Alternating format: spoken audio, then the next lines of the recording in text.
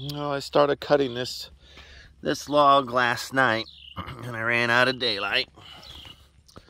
But I've got a new strategy here. I put a board on the top and find a reference, and then I cut along that board. It forces me to keep the chainsaw straight up and down. And then when I hit a knot like this, it doesn't push my saw out. I think I'll have a straighter edge, and I am freehanding it, so I'm not using a device. And my purpose for that is I can cut in either direction, and it also lets me change the angle of the blade as I'm going, just to get through things. So I'm going to try to get this end done before the rain comes and dropped off here. And then I'll, from the back, I'm going to try to cut a 6x6 out of there. But if I can't get a 6x6, then I'll get a 6x4 or something like that. Whatever this one ends up being cut, then the sister, I'll cut one other one so the door frame is framed. I went a little bit longer than 8 foot. I don't need I need 8 foot for the log, but I went a little longer, so hopefully that will be the header for above the door. I think this is going to work.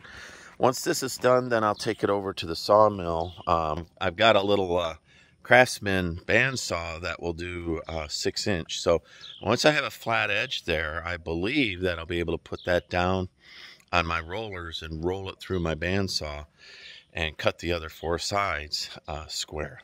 So totally freehand. My logs were too twisty.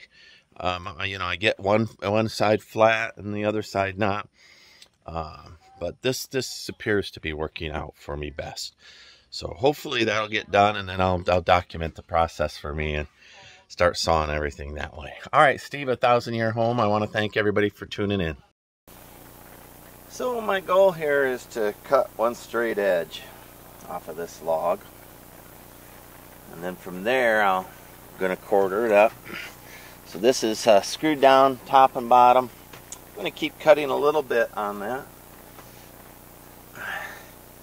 When I'm out in the woods, I wear my chaps and all my equipment, but here where I feel like it's controlled, see, anywhere there's knots, it still has some wood attached to it. Let's see. Alright, well, pretty far. There's the 8-foot mark right there.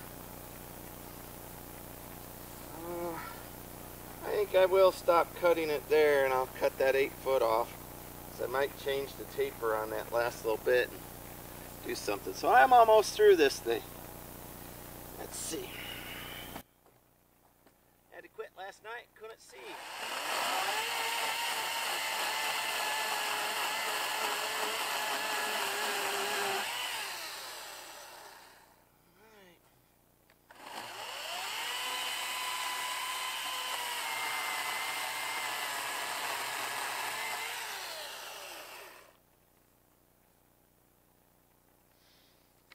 Almost.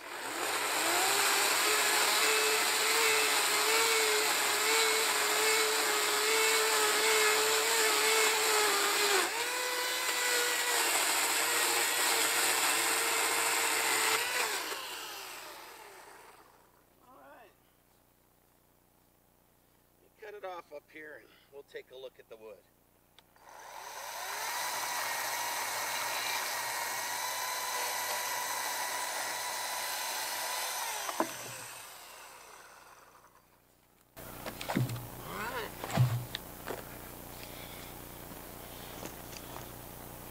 Well, that's not half bad, right, Internet?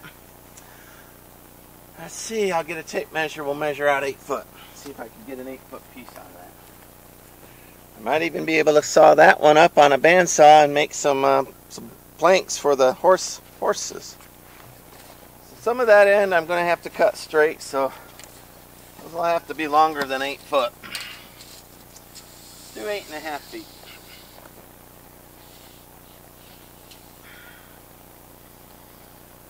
Right there's 9 feet. There's 8.5 feet. We cut it right there. All that good enough.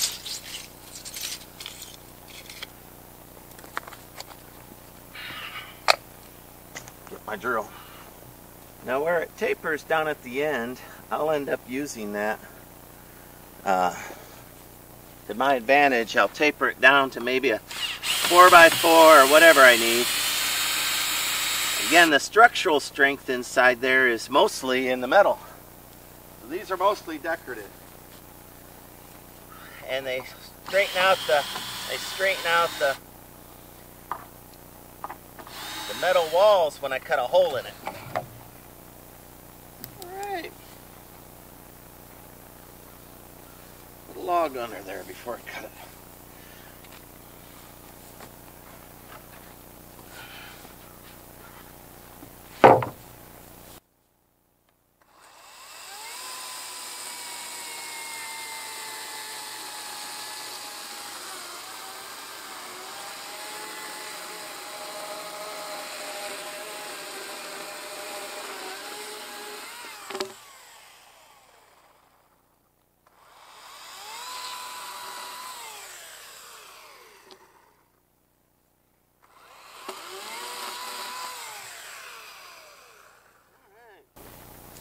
I will.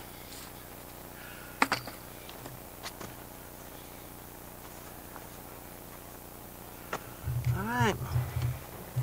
That's not half bad, right, Internet? Y'all agree? I can get a post out of that, I believe. Man, it's already 90 and it's not even 10 o'clock. Alright, well that's my 15-minute break for work. I gotta go back and make some money. But there you go, please. The rain's coming in, so I'm trying to get ahead of that. So the humidity is every bit of 100%. I can really feel it crushing down on me. But I am pretty happy with that. There's a little damage there, but no insects, right? So, good deal. Alright, well this is Steve of 1,000-Year Homes, and I'm sharpening up my chainsaw between cuts. Also, you'll see that chain's a little slack. I'll take care of that. So, you know, what's the difference between my YouTube videos on logging and somebody else's? Well, I would say it has everything to do with where I live and the wood that I have. So, I love those YouTube videos where they're up in the Canadian woods and they have 300-year-old trees that they could cut 52-inch slabs out of.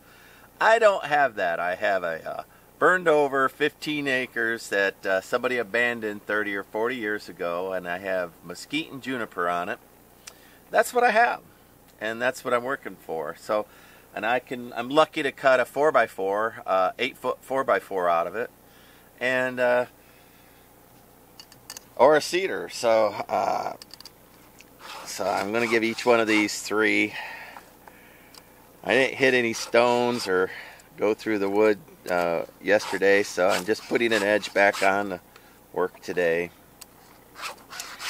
And so I've figured out how to freehand cut. I'm using a guide board on top that will get nicked by these chains. So, you know, they stick out a little bit from the bar, and they bite it a little bit.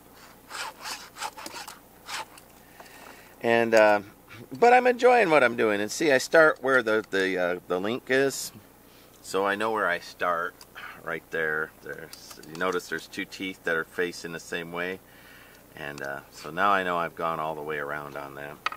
So I'll tighten up that bar, which is too loose for my taste. Then I'll finish that cut.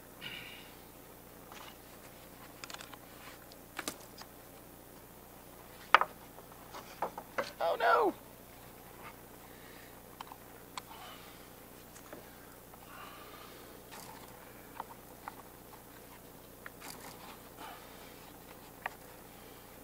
Check the bar oil too. And every now and then I take it out and clean it all out, make sure the oilers are still working. You flip the bar so the bar doesn't get worn on one side. You check the bar to make sure it doesn't have any edge, and mine doesn't yet. And file that edge off if you get it. Alright. And I am finding that I'm getting everything done with these this Roby electric chainsaw. So I have 5 or 6 of the lithium batteries that I keep charged all on solar. I am off grid, and you still need a little bar oil, and so this thing leaks bar oil. I can't just put it anywhere. Got to put it back in its case, or else I end up with an oily floor.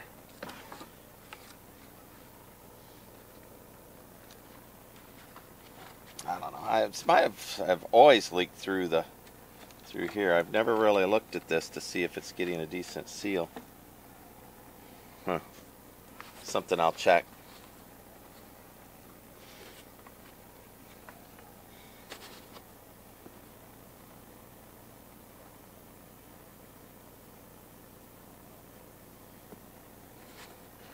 Since it leaks, I don't fill it all the way up. I want it to all leak out.